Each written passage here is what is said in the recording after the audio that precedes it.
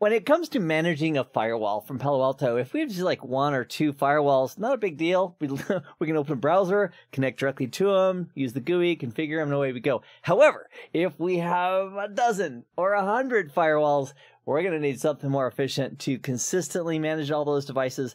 And here's the idea behind Panorama. Instead of us having to go and log into individual firewalls to implement their configurations, things like security profiles and security rules, and NAT rules and policies and objects and network connectivity and all the details and routing, instead of connecting each device and doing that individually, what we can do is we can log into Panorama.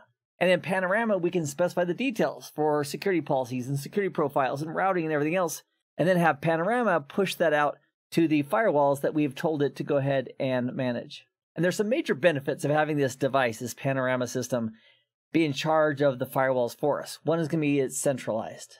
So we can set up role-based access control, very similar to what we did on the local firewalls, and we can apply that concept to Panorama. So we can have individual users, which are constrained regarding what they can or can't do. So the administrators log into Panorama, and Panorama interacts with our firewalls to implement the policies and the rules and the configurations that we want on those devices.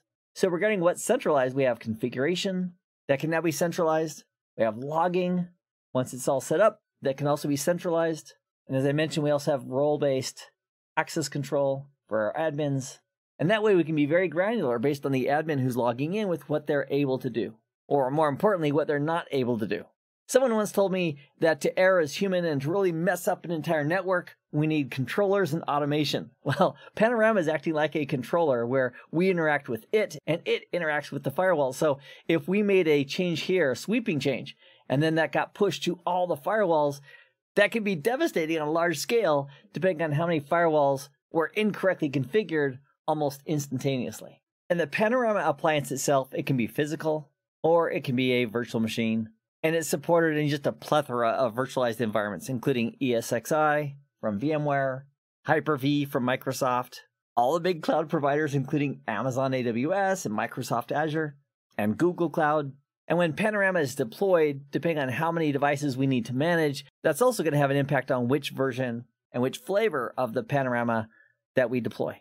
So one of the primary purposes of the Panorama is to go ahead and manage our firewalls. And the Panorama has a deployment mode called Management, where it's being used to manage our firewalls. And if that's the only function it's doing, that would be called Management Only Mode. Or it could be deployed in something called Panorama Mode. And with Panorama Mode, it still allows you to manage the firewalls. However, it also allows this device to act as a collector, and what Palo Alto refers to as a log collector. And that would be part of the aspect regarding centralized logging. And in a large environment where we had lots of logs coming in, we might want a Panorama device that's dedicated just for collecting. So for that extra device just being used as a collector, that would be deployed as log collector mode. And the M-series physical appliances can be deployed in any of these 3 modes: management only, Panorama mode, or log collector mode.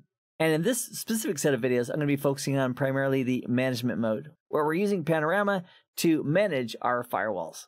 And for the deployment that we're going to do in the next video, we'll be using a virtual machine running in ESXi from VMware. And if you've had the opportunity to go through the videos associated with the PC NSA, where we configured individually the firewalls, you know there's a lot of stuff going on. When we log into the firewall directly, we have tabs including the Policies tab, and there's a long list of policies, including security, network address translation, decryption, etc. Also on the firewall, they have a tab for objects. And under objects, among other things, we have tags and security profiles for antivirus, anti-spyware, and the list goes on. And we also have a tab on the top for network, which includes most of the data plane stuff, including the interfaces and the virtual router. Again, the list goes on. And we also have a tab on each of the firewalls for device. And on the device tab, that's where we go to configure things such as the service routes and the DNS information and dozens of other options as well. And so we need some method for all that configuration that we've been doing in the past at the individual firewall. We need that option inside of Panorama so that we can specify all the details that we want to use and then have Panorama push the appropriate configurations out to the appropriate firewall. And the primary way on Panorama that we're going to implement these is through the use of groups and templates. And in this set of videos, I'll walk you through step by step getting to that point so we can push out policy and configurations from Panorama out to the firewalls. Now, one of the tricks is if we don't have Panorama up and running, it's not going to be managing anything. So in the next video, I'm going to walk you through the initial installation and setup of Panorama. So I'll see you there in just a moment. Meanwhile, I hope this has been informative for you, and I'd like to thank you for viewing.